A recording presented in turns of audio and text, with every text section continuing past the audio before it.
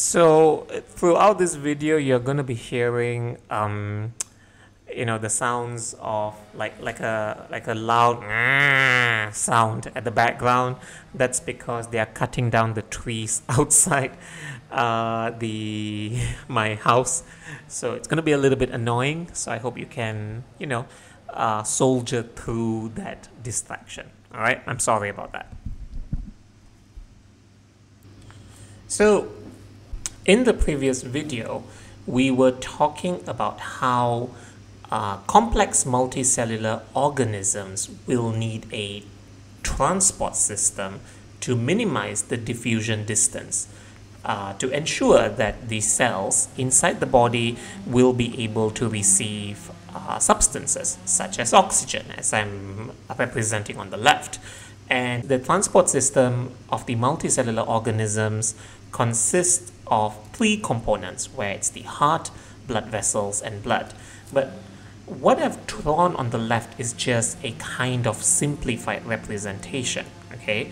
So how does the transport system look like in the mammal? The first thing we're going to do is we are actually going to draw out the pump, okay? And this is the pump, and what's the name of the pump again? The name of the pump is referred to as the heart, okay? And what's the function of the heart? The function of the heart is just to generate pressure so it's able to push the blood to the entire body, okay, wherever it needs to push it to. Now, remember, one of the functions of blood is to carry oxygen. Blood does not just carry oxygen, it carries a lot of other substances, but let's just focus on one function of the blood, okay? The blood needs to carry oxygen, and you know for a fact that the blood is like liquid and it's red in color. Why is it red in color? We will talk about it later, but the point I'm just trying to make is blood takes on the liquid form, okay, in our body, and for the most part, it needs to carry oxygen to the cells. So, in this case over here, because the blood is a liquid, it needs to be contained inside a vessel. And the name of the vessel and the vessels are referred to as something called blood vessels. So as you can see here, I'm just drawing out the blood vessel. And what is happening is, just going to draw it out. Okay, now, in reality, the blood vessels, there's not just one blood vessel. There are many different types of blood vessels, by the way, but I'm just giving a simplified version of it. So what the heart will basically do is the heart will pump the blood, as I'm just highlighting it in pink, and the blood is now, as you can see, it is moving, okay? As the heart pumps it, the blood moves. And when the blood moves all the way towards, let's say, an organ or a cell, okay, it moves to the cell. Let's just basically say a cell in the body like a neuron. Notice that the blood, for the blood to give oxygen to the neuron, the blood cannot just leak out, okay? This cannot happen. This is wrong. What is supposed to happen is the blood remains inside the blood vessels, but the oxygen inside the blood vessels will diffuse into the cell, into the neuron, for example. And when the neuron actually uses up the oxygen, it produces carbon dioxide through a process known as respiration. The neuron cannot retain the carbon dioxide because too much carbon dioxide is dangerous for the cells. So the cells will give back the waste product to the blood vessel. So, what is supposed to happen? The blood is now going to be, I'm going to highlight the blood in a different form where I'm going to color it as a blue color to show you that the blood has a lack of oxygen and the blood needs to be oxygenated again. So what does the body do? The body basically brings the blood back to the heart, but it goes over to the other side. We will talk about the heart having two sides in a different video, but the point is, as the heart keeps beating, the blood just keeps moving. As it keeps moving, it will then enter the heart, and as it enters the heart, it fills up the heart, and the heart just keeps moving, and it pushes the blood out of the heart. Now, When it pushes the blood out of the heart, it has to push it to another organ. Alright, which organ will actually make the blood oxygenated again? Okay, because as you can see here, the blood which I've represented in blue is deoxygenated.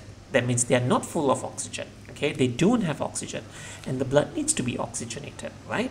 So in this case over here, it will then just basically go to something referred to as the organ called the lungs. More specifically, it will go to a tissue known as the alveolus. Okay, but we will talk about alveolus in the later chapter. But what exactly happens in the alveolus? So in the lung alveolus, again, the blood cannot just leak out. The blood has to remain contained inside the blood vessel. But as you breathe, your lung alveolus is now full of oxygen, and the oxygen will diffuse into the blood. And the carbon dioxide that was earlier inside the blood will diffuse into the lung alveolus. And this process will actually make the blood oxygenated again. Now, once the blood has become oxygenated, what do you think needs to happen? Based on this diagram, as you can see this here, what needs to happen to this blood vessel? So the blood vessel, so where does this blood go right now? Correct. It will have to return to the heart. It fills up the heart and then it gets pushed out again to other parts of the body. Instead of just putting neuron, I will just basically call this the rest of the body, except alveoli or gas exchange surfaces. All right? So it goes to every part of the body, like the brain, the livers, the intestines and all. The purpose of that is to just give oxygen to the body cells. Pink color is just represented as oxygenated blood. And of course, the blue color over here, I'm going to represent it as deoxygenated blood, as we can see. So, to describe the mammalian circulatory system, the mammalian circulatory system is referred to as something called as a closed double circulatory system. Now, what does it mean as a closed double circulatory system? The first important thing to understand is, why is it referred to as closed? The reason why it is closed is because the blood always remains inside the blood vessels. It does not leak out.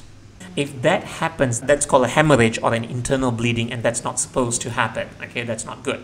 So, and then comes the next part, the concept of it being double. Now, why is it called double circulatory system is a bit of an interesting one, because the blood passes through the heart twice in one complete circulation. So what do I mean by that? As you can just basically trace the movement of blood, it passes through the heart once, goes to the rest of the body, comes back to the heart twice, and then finishes up the loop. I'm going to do that again for you to see. Maybe I'll put it in a different color, okay, maybe in green. So let's say this is the beginning, B. I'm just representing that as the beginning. Goes to the heart once, out, rest of the body, twice, and then ends over here as one complete circulation.